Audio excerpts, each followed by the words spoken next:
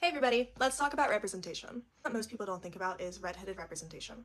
Growing up, the Victoria's Secret show is one of my favorite shows, and that's one reason I'm a fashion model today.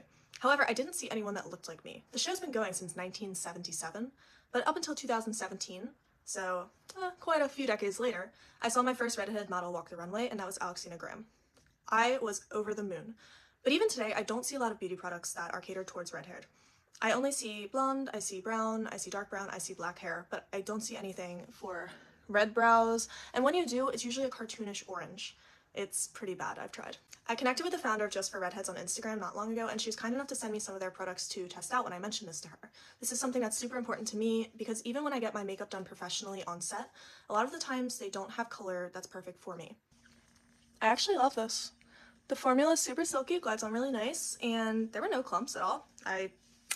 Proof didn't even have to use the brush. Finishing touch, my favorite part of makeup, honestly, never enough blusher. Tell me you're a Libra without telling me, but never enough blush. So let's put this on. I love this. So thank you Just for Redheads because honestly, I would highly recommend this.